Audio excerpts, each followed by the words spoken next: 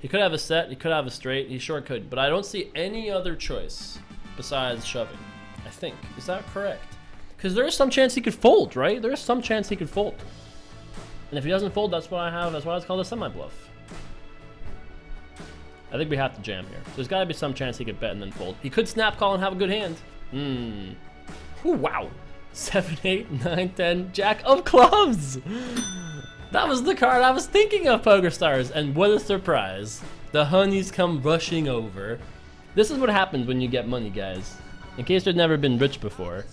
Once you get the money, then come the honeys.